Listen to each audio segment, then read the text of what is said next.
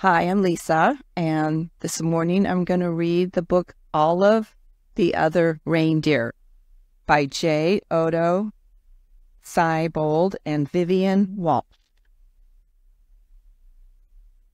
Every day, Olive took her daily dog walk, winter, spring, summer, or fall. Today was a winter's day. It was the holidays. There was music playing outdoors. People were singing aloud. Olive, the other reindeer. Olive was too shy to sing. She hummed. Back at her doghouse, Olive was wrapping presents and listening to the radio. She heard the same song again. Olive, the other reindeer, went the song.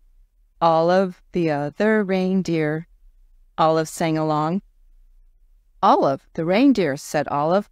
I thought I was a dog. I must be a reindeer.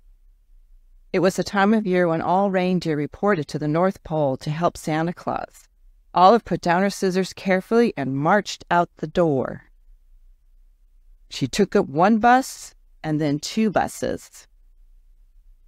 She got there just in time. Santa was checking his list for the second time. Elves were busy helping the reindeer and loading the sleigh with presents for all of the good girls and boys.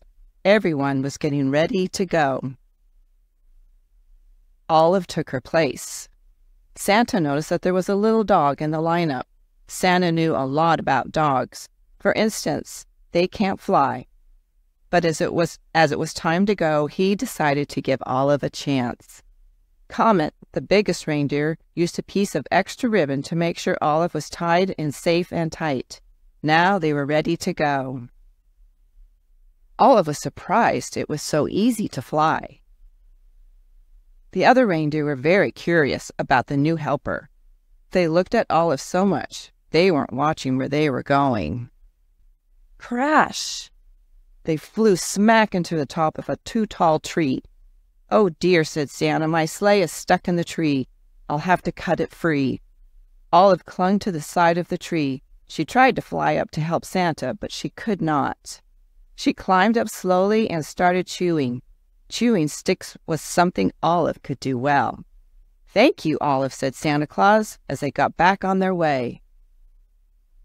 They had not traveled far when Olive's nose began to twitch. Olive smelled trouble. It was the smell of gumdrop candies as they fell from the sleigh. Drop, drop, drop. Olive barked and Santa knew what to do. He steered the reindeer down and around so that all the gumdrops fell, plop, plop, plop, back into the toy pack. They were very lucky not to lose a single gumdrop, thought Olive. Then she heard a strange sound. It was a musical note.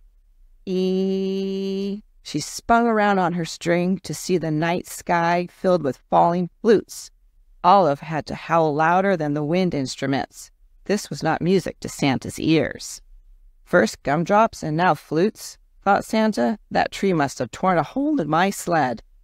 Prepare for an emergency landing, Santa instructed. The sleigh landed in a snowy field full of flutes. Luckily, Olive was very good at fetching sticks. It was something dogs love to do. Before Santa had finished patching the hole in the sleigh, Olive had returned each and every flute back to the sack. "Ho, ho, ho," said Santa. "We're ready to go." They were running late, but after a while, all the good children received their presents, and Santa and his team headed home.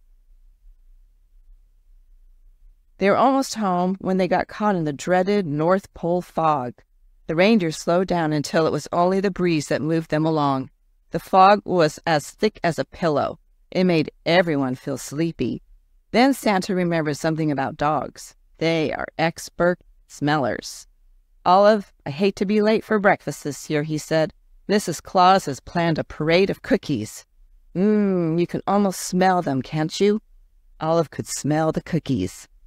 "Olive, won't you guide my sleigh this morning?" asked Santa. Olive moved to the front of the reindeer. Thanks to Olive's nose and Mrs. Claus' baking, they made it all the way back to the North Pole.